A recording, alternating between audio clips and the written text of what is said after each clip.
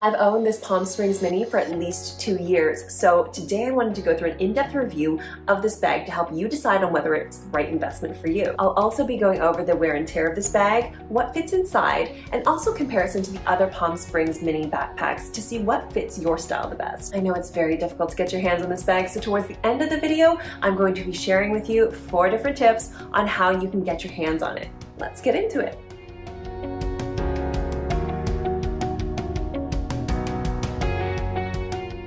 The Louis Vuitton Palm Springs Mini in this monogram print has a canvas exterior which makes it really easy to clean. I've even worn this out in the rain, and then when I come back I just wiped it really quickly. There's also some soft leather trimming detail all throughout the bag and on the straps, and then you'll also see some beautiful shiny gold hardware in the zippers as well as the clasps in the back, which also have the LV logo on each of these areas. There are 2 key compartments. One is the main compartment that you can access through the zipper, and inside it's lined with a black cotton material, which is quite soft, with a leather label on the back that says Louis Vuitton Paris, and a flat pocket where you can put your credit cards, your cash, also to protect your valuables, just in case anyone's able to access that main area. You can keep your valuables in the back. If you flip out the flat pocket, there'll be a leather piece that actually has gold lettering. That'll be your date code that shows the authenticity of your Louis Vuitton bag. Then you have a smaller compartment down here which you can access through this zipper.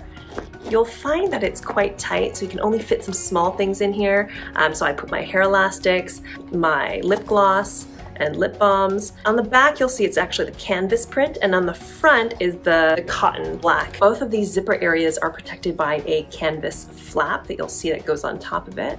The back is quilted and padded, which makes it very comfortable to wear. The Louis Vuitton Palm Springs backpack comes with 4 different straps, 2 long and 2 short, and you can use this in any number of configurations to get the look that you want. I've come up with 10 different ways to wear this backpack in ways you might not have thought of before, so take a look at that video that'll be linked towards the end, as well as in the link to the description below. One very important thing for you to know: if you purchase the Louis Vuitton Palm Springs Mini completely new, you'll find that all the pieces are quite stiff. So what I mean by that is that the zippers are going to be really difficult to move. It's going to be very difficult to even fit anything within this secondary pocket. I remember I couldn't pull this part away from the back, so I wouldn't even use the front pocket for the first year or so until the canvas and the zippers have softened up. This part was very difficult to pull away from this gold knob to adjust the straps. So for the first year, I honestly didn't adjust the straps at all because I was afraid of damaging this. I wasn't sure if I had a defective one. So I'm just here to let you know,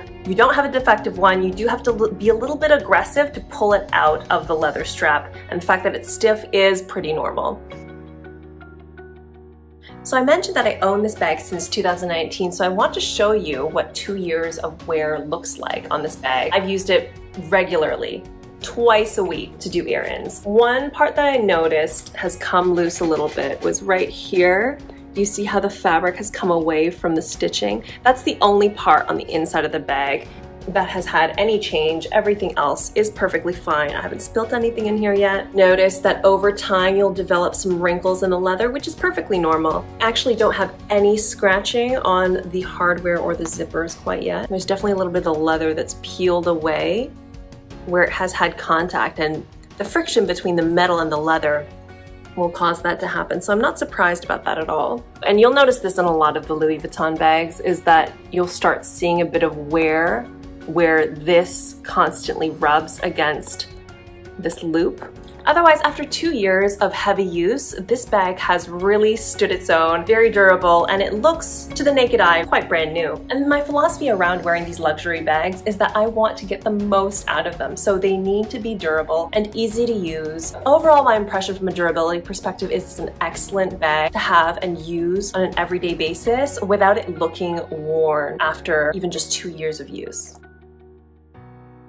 3 things. I use it for grocery shopping or errands. I'll also use it when I travel to the airport to put some passports and documents in here. And then I'll also use it for vacation. So just recently I was actually at Disney and I used this bag there, and I'll show you kind of what I was able to fit in there.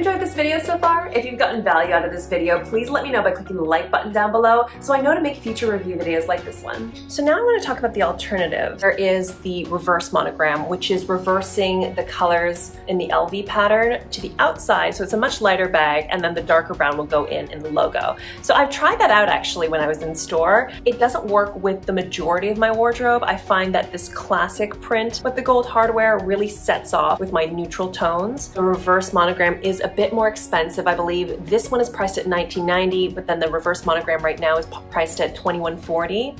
So you have to consider that as well. Is the price difference worth the uniqueness of the bag that you're looking for? Lighter bags actually show a bit more wear than the darker ones, so I wanted mine to look as nice as possible for as long as possible, considering how much I used it. So what I've heard is that the reverse is actually harder to get your hands on than this one, which is already really hard to get your hands on the Monogram Palm Springs Mini. Next is the size comparison. This is the Palm Springs Mini, but it also comes in two larger sizes. One is the PM, which is slightly bigger, and then the MM. So the reason why I decided to go with the smallest one is because I like to go with bags that just about fit everything I need. I don't like carrying a large bag that fits like absolutely everything in the world, and you end up getting really tired carrying this heavy bag around when you don't actually need everything in it. I also prefer this backpack over the larger two sizes because the look of this one is very unique with the thin straps. The other two sizes have thick padded straps like this. In my opinion, it doesn't look as refined as this backpack, and nor do I think it's as versatile because the straps don't come off of the big backpacks. They just stay like regular backpack straps, kind of like this. So the mini backpack for me won in terms of versatility, and also it fits exactly what I want it to fit. Now, if you have children, or if let's say you do want to carry more, maybe you're a blogger and you want to bring your camera and other types of things, this may not make the most sense for you. You might want to upgrade to a bigger bag. Price comparison on the different sizes of the bag. This was $19.90, the next size up is $22.10. The biggest one is about $2,400. So you have to consider, is the price worth it for you to get that extra space? Do you need that extra space? So I decided to save money on mine as well because I know I can fit everything in here. So the final alternative to this bag is the My LV World Tour Palm Springs Mini, which is essentially a customizable version of this where you can add stickers to different areas, some on the front, some on the side as well. The reason why I didn't purchase that were two things. One is the price difference. This is $19.90. When I purchased it, it was $19.40. But then compare it to the My LV World Tour is about $2,500. To me, it wasn't worth customizing it myself. And then also, I don't like having stickers on my backpack. I have a pretty clean, classic aesthetic, maybe with a twist, but I don't like the twist to be on my backpack. I want to be able to customize that with my clothing. However, if you're looking for a very unique version of the Palm Springs Mini, that might be the one for you. If you ever plan on reselling this backpack and you customize it to yourself, it may be a bit more difficult to sell it. Another reason why you might want to buy the LV World Tour is you're kind of tired of hunting down this bag. The LV World Tour is available to customize online right now. Finally, there is one subtle difference that I noticed between this bag and the LV World Tour is that the inside, it's not black, it's actually a really beautiful classic red that they put sometimes on the inside of their bag.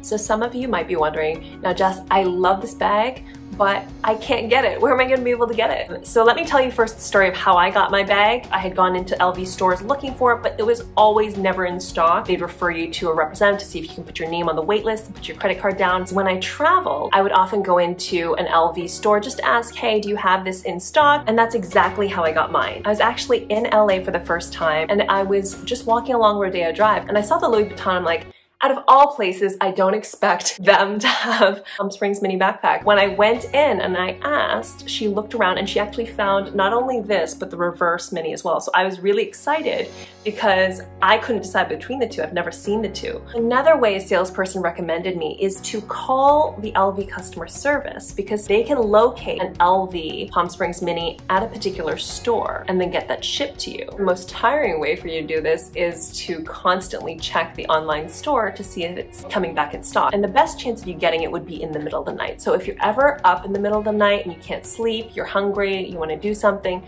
just have it bookmarked on your phone, take a quick look, it might be in stock and you just need to snap it up like that and hopefully you can get one. Another way that you can get the Palm Springs Mini is through resale and buying through third-party websites. They can be quite expensive because it is out of stock all the time, so they will likely mark up the price. I've seen it range between $1,500 to $2,500. I strongly encourage you to search YouTube for how to look for fakes versus real, how to shop on these resale websites. I personally have not done so yet, so that's why I don't want to advise you on something I've never done before. Because I am incredibly selective with the bags that I do buy, I don't have a huge wardrobe of different types of designer bags. I have ones that I will use all the time. I would rather get 100% assurance on the authenticity of the bag that I bought by purchasing directly from the retailer. I think it would be very helpful to everyone watching this video to add in the comment section down below what ways they've tried to get this bag and whether they've been successful or not.